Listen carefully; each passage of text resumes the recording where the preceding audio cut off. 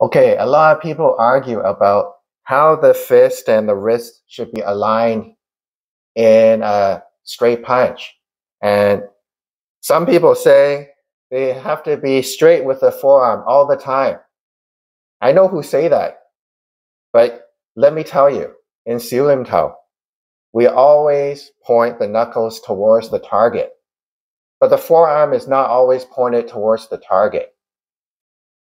You can try this by doing a knuckle push-up against the wall or on the floor. You have to keep your fist perpendicular to the wall for maximum stability.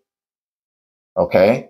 And then regardless of whether it's fully extended or at the beginning of your punch, it is stable. If you're doing this at the beginning, you're more or less back fisting.